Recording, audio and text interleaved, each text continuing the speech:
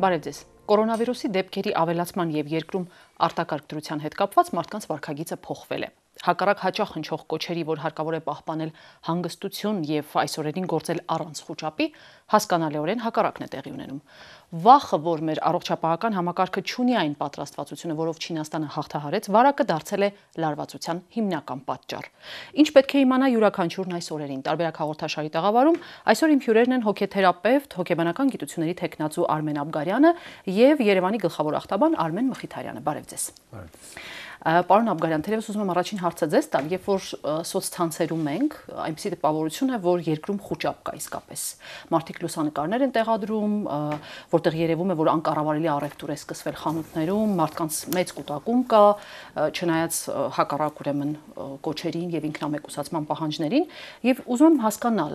սա արդեն խուճապ է ձեր կարծիքով, որ գործողություններն են համարվում վտանգավոր տագնապային։ Նայեք, դա որոշ չափով բնական ռեակցիա է, որովհետև իսկապես իրավիճակը յուրովին է, իրավիճակը եւ վտանգ է իրենց ներկայացնում, բայց ես ուզում եմ մի բան ասեմ, որ նայեք, խուճապի մասին եթե խոսենք, եթե նավի օրինակը բերեմ, օրինակ նավին եթե վտանգ է սպառնում հորտակվելու,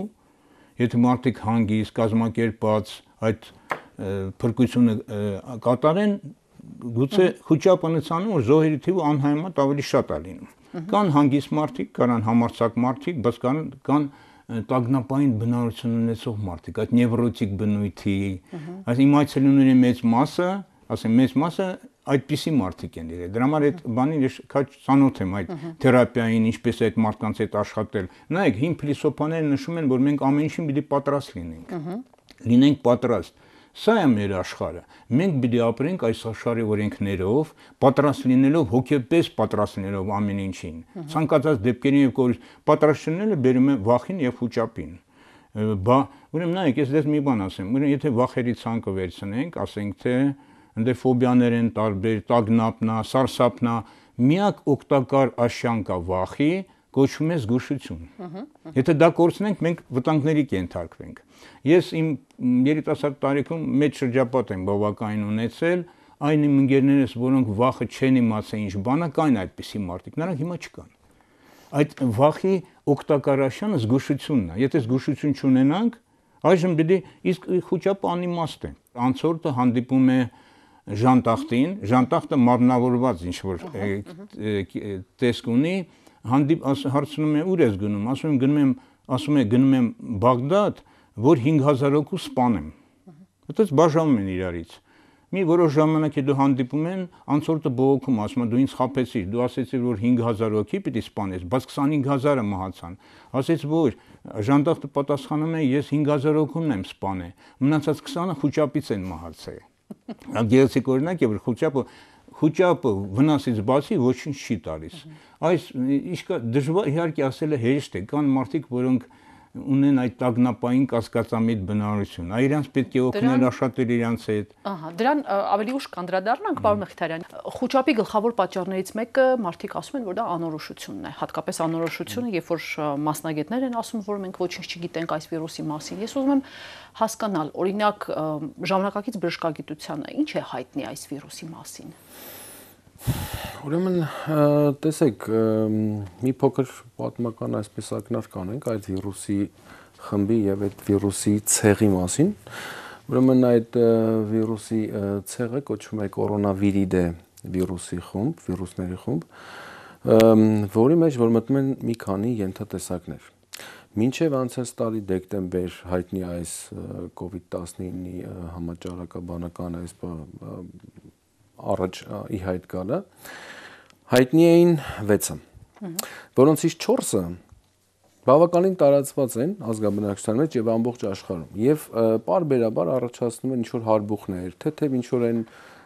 ժողովրդի ասած ոտի վրա տարվող ինչ-որ գրիպային վիճակ, դա եւս կորոնավիրուսն է, բայց որ որևիցե մի վտանգ համաճարակաբանորեն ես չի ներկայացնում։ Երկուսը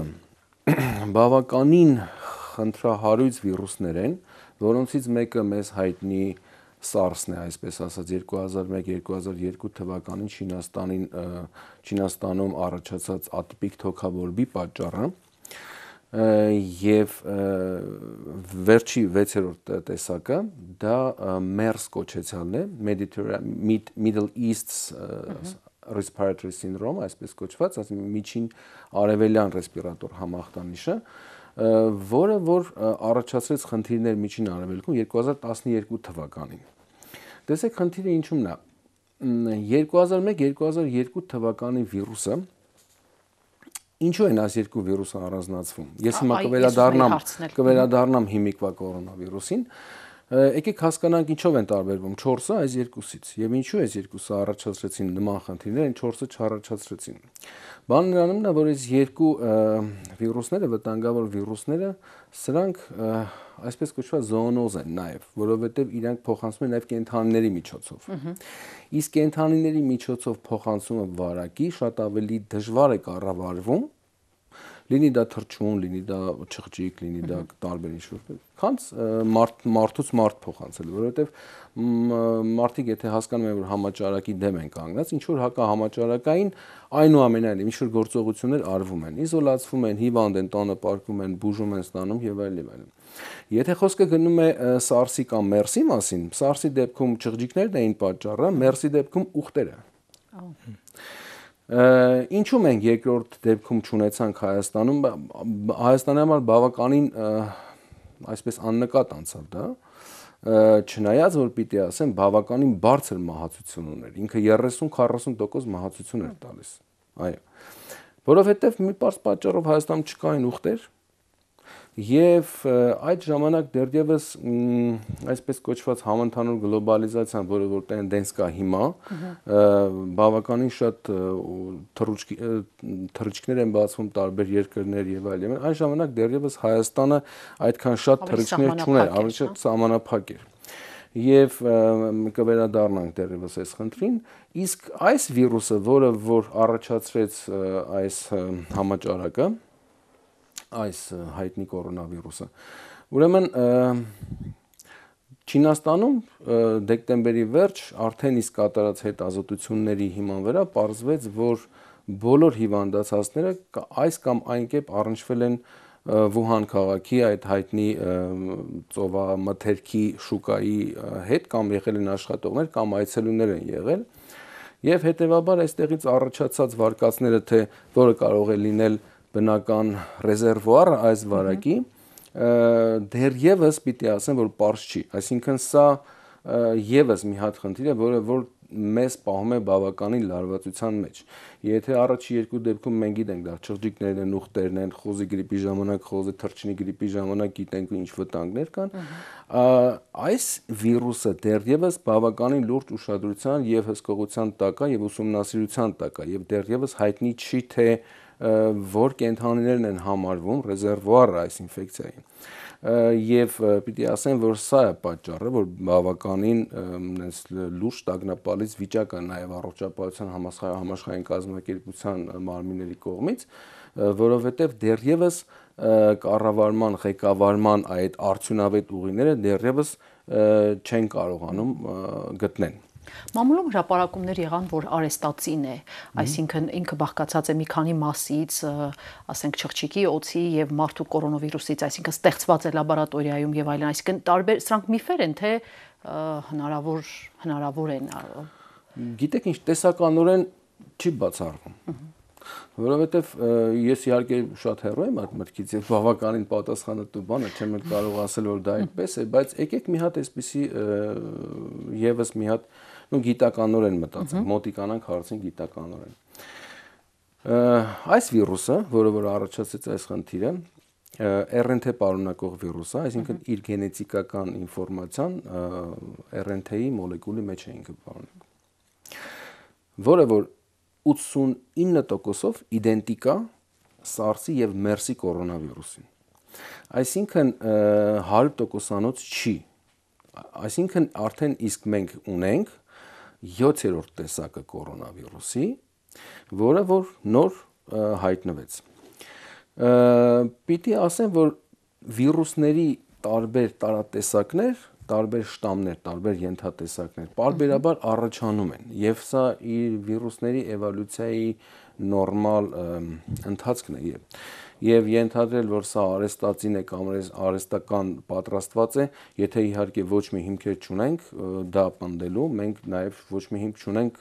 ասելու հակառակ, այո։ Խնդիրը նրանում է, որ նույն գրիպի վիրուսը, եկեք վերցնենք գրիպի վիրուսի բանով տեսակետով նայենք, սեզոնային գրիպ գոյություն ունի, եթե հայտնի է, որ օրինակ 2019 թվականի սեզոնային գրիպը դիցուք H1N2-ն է, շատ արագ պատրաստվում է վակցինաներ կամ արդեն կան վակցինաներ, որովհետև հայտնի է այդ գենետիկական նյութը այդ վիրուսի եւ արվում են վակցինացիաներ պահպանելով ուրեմն բնակչությանը հաջորդ տարի այդ նույն վիրուսը կարող է մուտացիայի ենթարկվել եւ ինչ-որ մի այո հնարավոր է եւ ինչ-որ մի նոր սպիտակուց իր մակերեսին հակածին ունենալ, որի հանդեպ որ մեր օրգանիզմը դեռևս սովոր չէ, այսինքն չունի հակամարմիններ, հետեւաբար որպեսզի հակամարմիններ առաջանան, ինքը պետք է օրգանիզմը կամ պետք է հիվանդանա, հիվանդություն տանի եւ առաջացնի հակամարմիններ կամ այդ հակամարմինները պետք է արհեստական ներմուծեն։ Եվ սա է պատճառը, որ այս նոր վիրուսը, կորոնավիրուսը, փաստորեն մենք ունենք նոր տարատեսակ կորոնավիրուսի, որի հանդեպ որ դեռևս մարդկությունը չունի իմունիտետ եւ չունենք պատվաստանյութ։ Պարոն Աբգարյան, ինչն է մեր եկեք կոչենք տագնապ առայժմ, ինչն է մեր տագնապի հիմնական պատճառը, այն որ արտակարգ դրություն հայտարարվեց երկրում, թե սոցիալական ցանցերը, թե այն տեղեկատվությունը, որ մենք ունենք, թե տեղեկատվության պակասը եւ թե ավելցուկը, եկեք ասենք, որտեղ երբեմն շատ ինձ թվում է, որ մենք մեր մարդուն մեզ բնորոշ է այսպես կոչված դիխոտոմիկ դատողություն։ Միշտ ասում ենք կամ սա կամ նա, ես ասում համ սա ձեր բոլոր նշված գործոնները գումարվում են եւ տալիս են այդ տագնապի բան։ Հատկապես անդադ մահի մասին, մահերի քանակության մասին այդ խոսակցությունը, այդ տարածվածության այդ բանը, նույնիսկ մեր երկրում, որ կար մի հոգի, հիմա ես իմ քանի հոգի են, այդ ամեն ինչը օբյեկտիվ բան անում։ Ես չեմ ասում դա սուբյեկտիվ այդ անձնային հատկությունների մասին, որ մեկը կարող չափից շատ է ոչ adekvat տագնապային ռեակցիա ցուցաբերում, բայց որոշ շափով նայեք, այդ ռեակցիան նորմալ է սովորական մարդու համար, որ մենք դրան պատրաստ չէինք։ Այ մեր բժշկի կողմից նշված են տարիների բանը, մեզ անցել է մեր կողքից, մեզ սա առաջի անգամը, որ մենք այդ ռիսկին ենք հանդիպում ռեալ, իհարկե, ենթարկվում եւ ել եմ կրկնում, սա եթե այ չափավոր այդ անհանգստությունը բերի ճիշտ գործողությունների, որ մենք խելացի ձևով վարում ենք, դա օգուտ է։ Բայց որ ամեն ինչը ցանկացած ամենալավ հատկությունը չափից շատ վնաս է։ Այս տագնապը հաղթահարելու ինչ ձևեր կան ձեր մասնագիտության տեսանկյունից։ Այսպես ասեմ, առաջի ձևը, որ ես որպես մասնագետ աշխատեմ մարդու մոտ, որ իր մոտ այդ տագնապայնությունը թուլանա։ Բիդի նայեք, ես այսպես ասեմ, իրատեսական Իսկ կա այդպես համընդհանուր կոչ, հա, ենթադրենք հոգեթերապևտների, հոգեբանների կողմից, որ արեք այս քայլերը, որտեղ բոլորը չեն կարող այս օրերին դառնալ ձեր պացիենտը, հասկանալի։ Հասկանալի է, նայեք, ինչ է իմ ասածը, որ մենք պիտի, նայեք, հին ժամանակներում գոյություն ունեն տոկունության գաղափարներ, տոկունության։ Հիշում եմ են հին Սպարտայում մայրը որ տղային ռազմաճակատ էր գնում, ասում էր կամ վահանով կվերադառնաս, կամ վահանի վրա։ Մենք վերջի այդ 100 քանի տարում թուլացանք։ Եկան այդ բան վայելքի արժեքները, որ հանգարց վատ բան չլինի։ Այդ տոկունության բանը մի կողմ գնաց։ Իսկ դա անհրաժեշտ է, նայեք, ուրեմն սովետական հոգեթերապիայի տարբեր ձևակերպումներ կան։ Ամենաիրատեսականը սովետական հոգեթերապևտ կար, չգիտեմ այժմ կա թե չկա, Վլադիմիր Լևի։ Ես որ նոր է սկսել հոգեթերապիայով զբաղվել, ես իր գրքերով եմ սովորել, ինձ շատ բան ա տվել։ Իր ձևակերպումը հոգեթերապիայի հետևյալն է։ Չեմ ասում ինչը չի, հոգեթերապիան դա օգնություն է ազատվել պատրանքներից եւ դառնալ ավելի տոկուն։ Նայեք, ազատվել պատրանքներից։ Պատրանքի մի կողմից շատ դժվար է մարդկանց քարոզել, որ իրանք այդպես աշխարհայաց ձեռք բերեն, պատրանքի, որ իմ հետ ոչ մի բան չպիտի լինի, որ ամեն ինչ պիտի լինի հարթ, անցավ։ Մենք անդադ բախում ենք այդպիսի ճգնաժամային իրավիճակ, երկրաշարժներ, պատերազմը, մի խոսքով մենք պիտի հոգեպես դրան պատրաստ լինենք։ Մեր ուրեմն նայեք, որ այս փորձությունից որ անցնենք, պիտի դուրս գանք ավելի իմաստուն, ավելի առանցին դրա մասին խոսենք ճգնաժամերի հանդեպ ոնց վերաբերվել, Այսինքն այժմ շատ դժվար է բոլորին քարոզել, որ իրանք դառնան միանգամից փոխվեն։ Ասում մարդու հետ աշխատում ես երկար ժամանակ, ինքը նոր է փոխվում։ Դեռ եթե ցանկանում է փոխվել, միակ խորհուրդը նա է, որ ամեն ինչ մարդու համար է։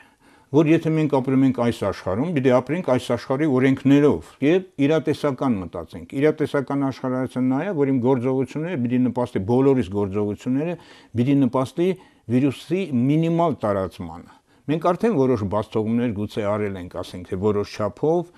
այդ օրինակ ինչ։ Օրինակ նայեք, ես համոզված եմ, որ այս կոչին առողջապահության բոլորը չեն, որ հետևում են։ Եթե ասենք թե օրինակ Էջմիածնից 3 ճանապարհ է գնում, շատերը կփորձեն շրջանցել։ Եւ արդեն կան շրջանցել։ Այդ իմ ասածը սա է, այդ շրջանցող առաջինը վնաս է տալիս իր հարազատից կոչենք, հարազատներին, թող լսեն այս բան։ Նա հանցակ է գործում։ Շատ ճիշտ են անում Չինաստանում կամ այլ երկրներում, որ դրա համար կարող է եսի ինչ անեն։ Որտեւ այդ բանը դու հանցագործ ես։ Չինաստանում մի լուսանկար էին տեղադրել սոցիալական ցանցերում, Չինաստանում փաստորեն երբեմն այդ մուտքերը ուղակի հողի շերտով, մեծ շերտով ծածկել են ուղակի, որ մարդիկ ֆիզիկապես չկարողանան, այսինքն այնտեղ ինչ որ սողանցքներ, այսպես ասած, Եվ կա պատժի գուցե մեր համար ոչ adekvat ձևեր։ Դա հանցավոր քայլ է։ Չկատարել այն անհրաժեշտությունը, որը թելադրվում է բժշկության կողմից։ Շատ լավ, պարոն Մխիթարյան, վերադառնանք ձեր մասնագիտությանը։ Ախտաբանությունը փաստորեն թույլ է տալիս հասկանալ, հա, որոշ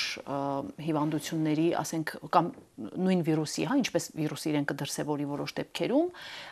որ օրգան համակարգերը կարող են հայտնվել, ասենք, թիրախում, վնասվել եւ այլն, եւ դա օրինաչափորեն նպաստում է բուժման ընթացքը ճիշտ կազմակերպելուն։ Այս դեպքում մեր առողջապահական համակարգը ձեր կարծիքով, հաշվի առնելով, որ նաեւ այս վիրուսի մասին մենք քիչ գիտենք, պատրաստ է կամ ինչ պիտի անի, որպեսզի բուժման ընթացքը հնարավոր դարձնի ճիշտ կազմակերպելը։ Հայաստանի բժշկագիտությունը ինքը իրանով իզոլացված որևիցե մարմին դիտարկել սխալ է։ Այսինքն Հայաստանի բոլոր բժիշկները եւ բժշկագիտությունը եւ բոլոր մեր կառավարական մարմինները առողջապահական պիտի սերտ համագործակցեն այդ թվում նաեւ Չինաստանի գոլեգաների հետ, այդ թվում նաեւ Իրանի գոլեգաների հետ, որովհետեւ շատ բան գիտեն արդեն չինացիք, շատ բան գիտեն եւ վերջի գիտական հոդվածները, որ վերելուծում կարդում ես, հասկանում ես, որ մարդիկ լուրջ բավականին գործ են արել, ի ցույց դնելով աշխարհին, թե ինչ է տեղի ունենում օրգանիզմում մարդում։ Իսկ ինչ է տեղի ունենում օրգանիզմում։ Տեսեք, այս վիրուսը ունի, ինչպես նաև SARS-ը եւ MERS-ը, այդ RS վերջավորությունները, ռեսպիրատոր սինդրոմ, ունի տենդենցիա այսպես ախտահարելու շնչառական համակարգը եւ թոքերը։ Այսինքն թոքերում առաջանում են այնպիսի փոփոխություններ, որոնք որ անհնարին են դարձնում թթվածնով հագեցնելը եւ հենց թոքաբորբից էլ այդ թոքային փոփոխություններից էլ մահը առաջանում է։ Սակայն կան նաեւ դեպքեր, մահվան դեպքեր, որոնց ժամանակ որ ապացուցված է, որ նաեւ ախտարում է սրտամկան, այսինքն ծանր միոկարդիտ է տեղի ունենում եւ լյարդը։ Դրա մասին վկայում են նաեւ կենթանության օրոք արված բավականին հետազոտություններ, լաբորատոր եւ ցույց է տրված, որ հիվանդների մոտ լյարդի այդ ցուցանիշները բավականին բարձր են լինում բորբոք ախտահարման եւ սպիտակուցների տոկոսը հնարավոր է իջնի, այսինքն լյարդի սպիտակուց սինթեզելու ֆունկցիան է այստեղ եւս ախտահարվում։ Շատ թերևս երևի թե անհասկանալի կամ վտանգավոր կամ շատ այսպես ուշադրություն գրավող հանգամանք են նաև այն, որ որոշ տվյալների համաձայն նույնիսկ 50% պացիենտների մոտ կան նաև ստամոքսաղիքային երևույթներ։ Այսինքն եւ այստեղ չինացիների կատարած հետազոտությունները ցույց են տվել, որ վարակվածների կեղտի մեջ եւս հայտնաբերվում է վիրուս։ Այսինքն չի բացառում, որ այստեղ որ մենք ունենք ոչ թե օդակաթիլային վարակ, այլ ունենք նաև ֆեկալ-օրալ ճանապարհով փոխանցվող, այսինքն սնունդի կամ այդ նույն կեղտոտ ձեռքերի նույն ասենք բաների միջոց ջրի միջոցով չի բացառվում։ Դրա համար եմ ասում, դեռևս հետազոտությունները գնում են եւ շատ լուրջ են գնում հետազոտությունները եւ Հայաստանի բժշկությունը, բժշկագիտությունը բոլոր բժիշկները Հայաստանի պիտի այսօր համախմբված լինեն աշխարհի բոլոր բժիշկների հետ մի բռունցքի պես։ Եվ այլևս սա իհարկե պատմական մեծ դաս կլինի բոլոր աշխարհի բոլոր պետությունների համար եւ համոզված եմ նաեւ Հայաստանի համար, որովհետեւ ինչքան մենք ապրենք, ինչքան գնա, որ ապագայում նման տեսակի էպիդեմիաները պիտի ավելի հաճախ լինեն, որովհետեւ համընդհանուր գլոբալիզացիայի տենդենցիայի ֆոնի վրա այդ ճանապարհորդության, ճանապարհների բացման, վիզաների չեղարկման, ավելի հեշտ գնալ գալու այդ ֆոնի վրա մենք պիտի պատրաստ լինենք եւ այս ինչ որ մենք ունենք ամբողջ աշխարհի բժշկությունը պիտի վերցնի եւ զինված լինի այս գիտելիքները, որպեսզի ապագայում նման վարակների դեմ շատ ավելի էֆեկտիվ պայքարեն։ Այսինքն կարելի է ենթադրել, որ օրինակ ինչ որ անում էին չինացիները, երբ որ հիվանդությունը ծանրանում էր, նույնը կանեն մեր բժիշկները, եթե հիվանդությունը ծանրանա։ Մենք առայժմ կարծես թե շատ քիչ դեպքեր ունենք։ Ուրիշ տարբերակ մենք չունենք, որովհետև մենք պիտի հիմնվենք այլ մեր գոլեգաների փորձի վրա։ Ուրիշ տարբերակ չկա։ Շատ լավ։ Մի հարց կարելի է։ Իհարկե։ Այս վարակ ով որ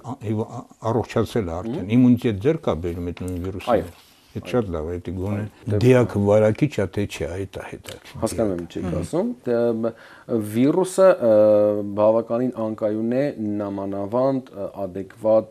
հականեխիչ նյութերի օգտագործման եւ ենթադրաբար եթե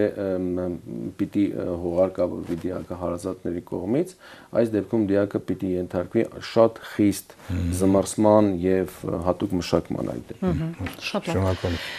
Պարոն Աբգարյան,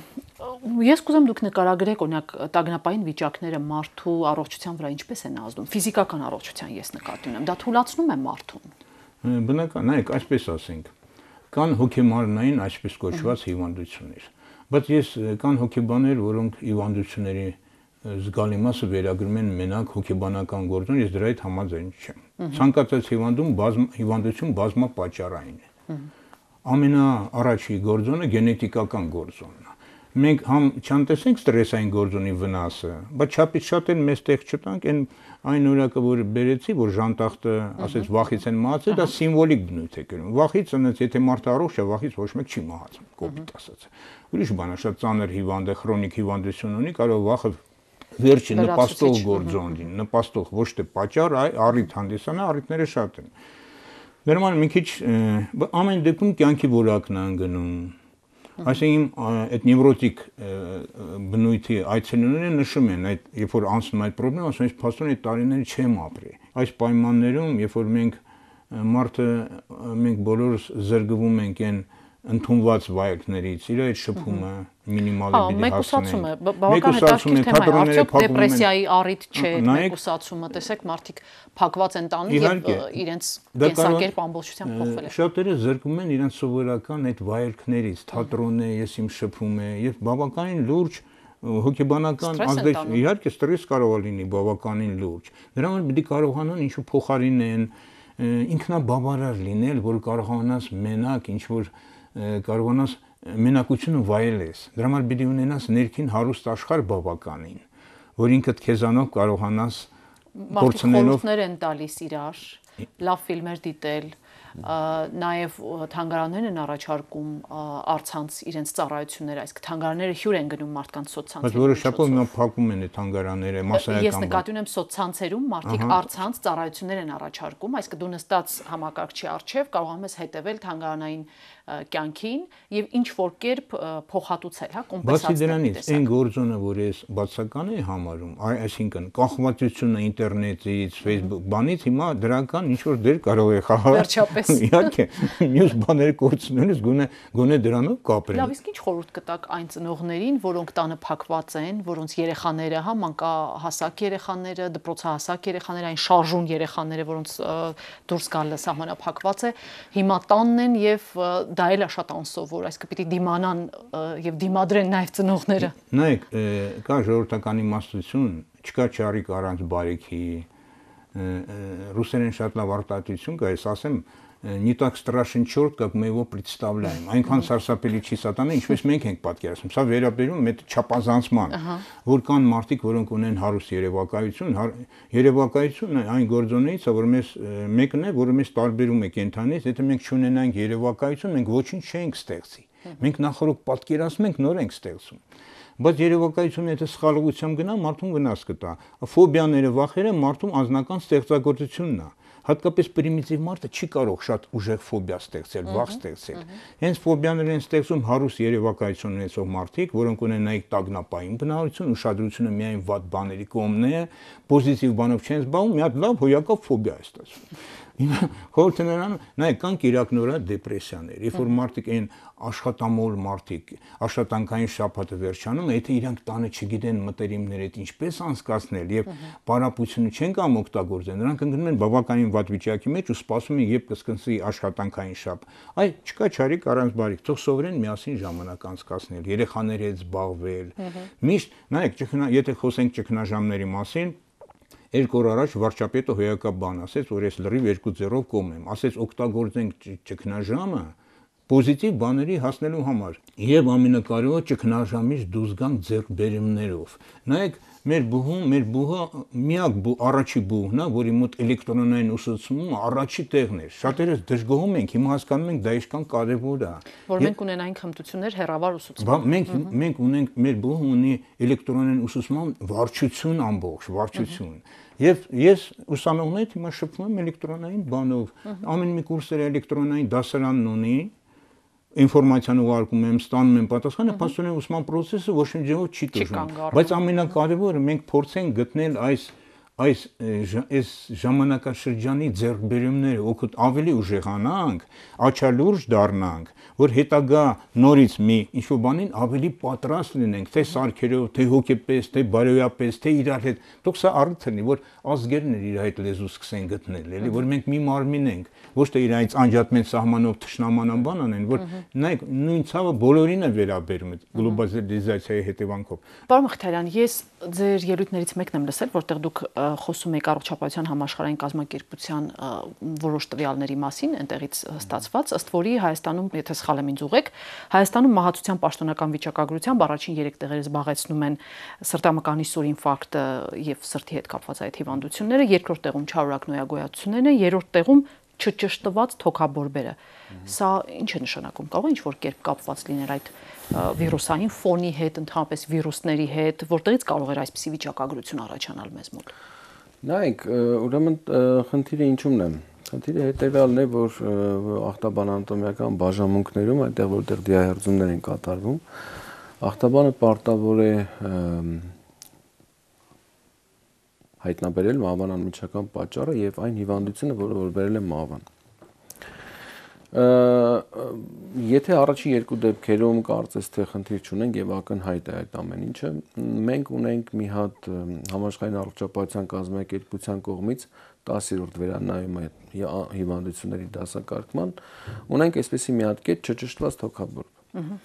Եվ պետք է մի քիչ փակագծերը շատ բացեն, որպեսզի հասկանանք ինչի Հայաստանում մենք ունենք շատ այս ախտորոշումից։ Մի պարզ պատճառով, որ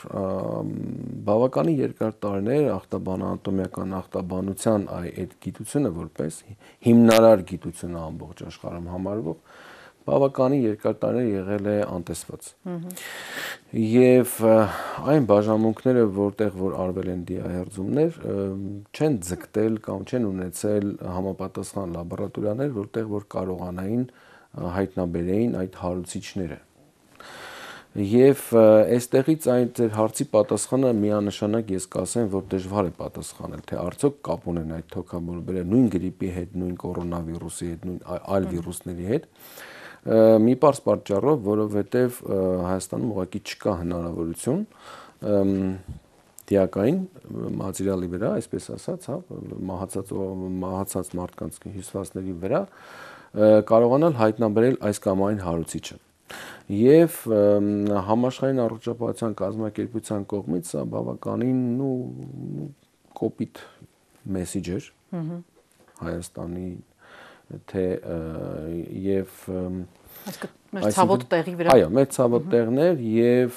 մենք բավականին շատ անելիքներ ունենք այս ուղղությամբ։ Օգտվելով առիթից Ինչ օրինակ, ես կուզեմ 1-2 կարևոր բան նշեք, որոնք կօգնեն, որովհետեւ այդտեղից է գալիս, չէ՞, մեր առողջապահության նաեւ որակի եւ Այո, նայեք,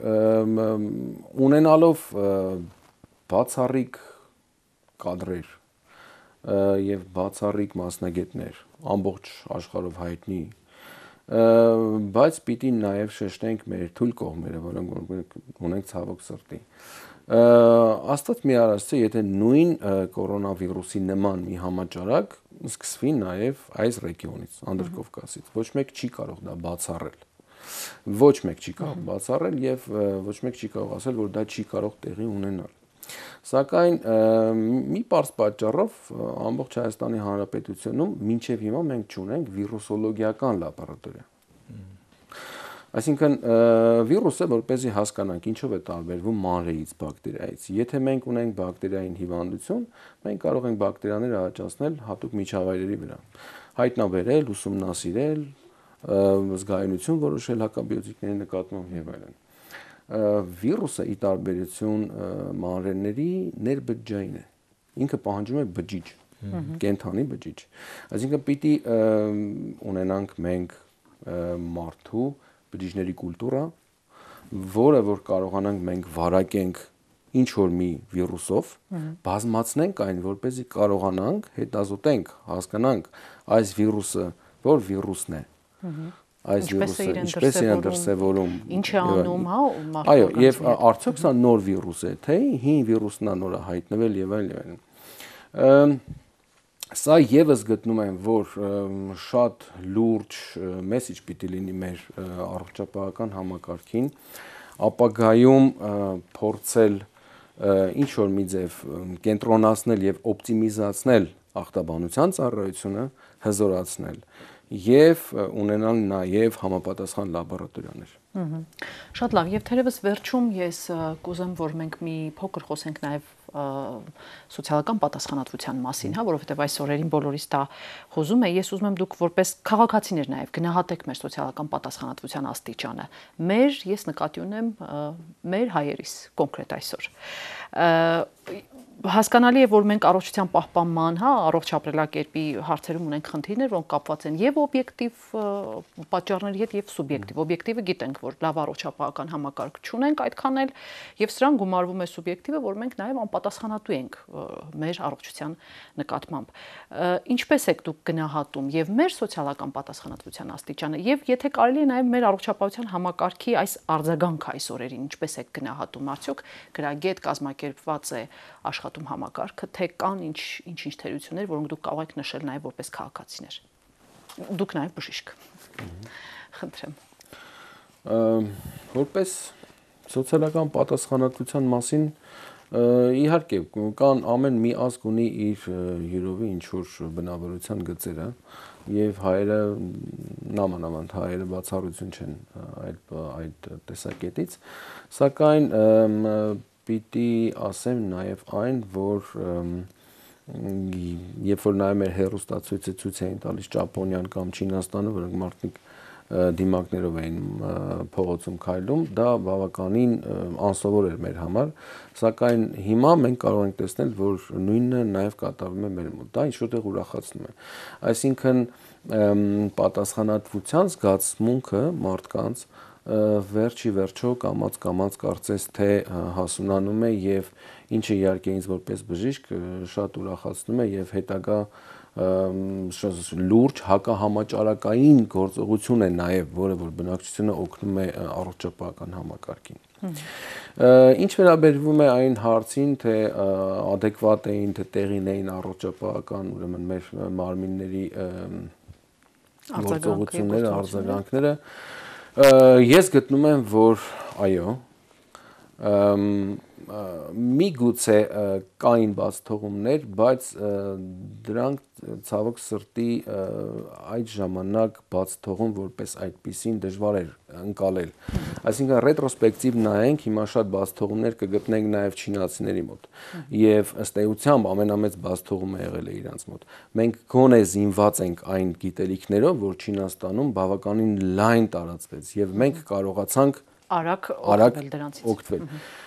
Այս առումով պիտի ասեմ, որ գործողությունները շատ տեղին էին, adekvat էին եւ այս իրավիճակը, որ մտցեց վարչապետը, արտակարգ դրություն, այո, սա էր բավականին adekvat եւ տեղին։ Միակ բանը, որ պիտի ես ցանկանամ, որ ապագայում դիտարկվի Հայաստանի Հանրապետությունը, ինչքան է մենք մեր պետությունն է, մենք սիրում ենք, մենք հայրենասեր ենք, բայց պիտի դիտարկվի մի պարզ բան, որ Հայաստանի Հանրապետությունը երկիր մոլորակից իզոլացված չի։ Եվ այսօր մենք ունենք իրավիճակ, որտեղ որ կորոնավիրուսը չկա միայն Անտարկտիդայում, այսինքն բոլոր մայրցամաքներում ինքը տարածվել է։ Ապագայի համար սա պիտի լինի շատ լուրջ մեսիջ մեզ բոլորիս համար, առողջապահ աշխատողների համար, հետագայում շատ ավելի adekvat, շատ ավելի պատրաստված լինելու համար։ Կարող եմ նշեմ, որ մեր մոտ գուցե ես միջոցները նորմալ են, բայց ժողովրդի կողմից ես ձեր հետ համաձայն եմ։ Եթե Չինաստանում 100-ից 100-ն էին դիմակ գրում, մեր մոտ 100-ից 10-ը կամ 20-ը։ Պատասխանատվություն այդ աշանի չի։ Մենք կասի լավ է, ամոթ է, կասեն վախենում եմ, մենք ավելի շուտ իտալիացիներին են նման մեր տեմպերամենտով։ Դա վնասարար է։ Այ փորձենք չինացիներից սովորենք այդ կարգապահությունը, բոլորը մեկի նման, եթե պետք է անում ենք, ոչ թե այն մեկը իր համար այդ անհատական իր բանը ցուցաբերի։ Դա ավելի կօգնի ստեղծագործականությունը։ Իհարկե, եւ որոշ հիմնարկները լավ է ժամանակավոր այդ բանը կանգնացնեն, որ հանգած տարածություն չունի, քան շարունակեն, հետո ավելի շատ վնասվեն։ Այս բոլորիս մի կողմ դնենք, ինչ որ ճիշտ է, բիզնես մեզ պահենք, որ ֆինանսական, տնտեսական վնաս չկրենք հետագայում, ինչ որ ոսկե միջինը գտնենք, բայց ամեն դեպքում այդ աչալրջությունը պիտի ոչ միայն կառավարության հրահանգներով լինի, մենք բոլորս պիտի գիտակցորեն դա անենք, գիտակցորեն անենք, պետք չի մեկը ինձ հնամա ես ինչ պիտի անեմ, արդեն մոտավորապես գիտենք ինչ է պետք անել եւ դա անենք։ Ես ուզում եմ ասեմ, սա էլ կանցնի։ Այս անպայման կանցնի, պարզապես պիտի դուրս գանք այս երևույթից մինիմալ կորուստներով եւ մաքսիմալ ձեռքբերումներով, ինչպես նշեցի, ճգնաժամը թող մեզ օրինակ ծառայի, հետագայում ձեր ասած լաբորատորիան այն թերի կողմերը լրացնենք, սովորենք սխալների վրա, բոլորն են սխալում, բայց խելացի ազգերը եւ մարդիկ սխալների վրա սովորում, որ մենք մեր սխալների թերությունները սովորենք, որ հետագայում պատրաստ լինենք այդպեսի, որ դա վերջինը չի, Աստված մի արա իհարկե։ Շնորհակալ եմ հրավերն ընդունելու եւ զրույցի համար, իսկ ես մեր հեռուստադիտողներին հիշեցնեմ, որ այսօր զրուցում էի Երևանի գլխավոր ախտաբան Արմեն Մխիթարյանի եւ հոգեթերապևտ, հոգեբանական գիտությունների թեկնածու Արմեն Աբգարյանի հետ կհանդիպենք։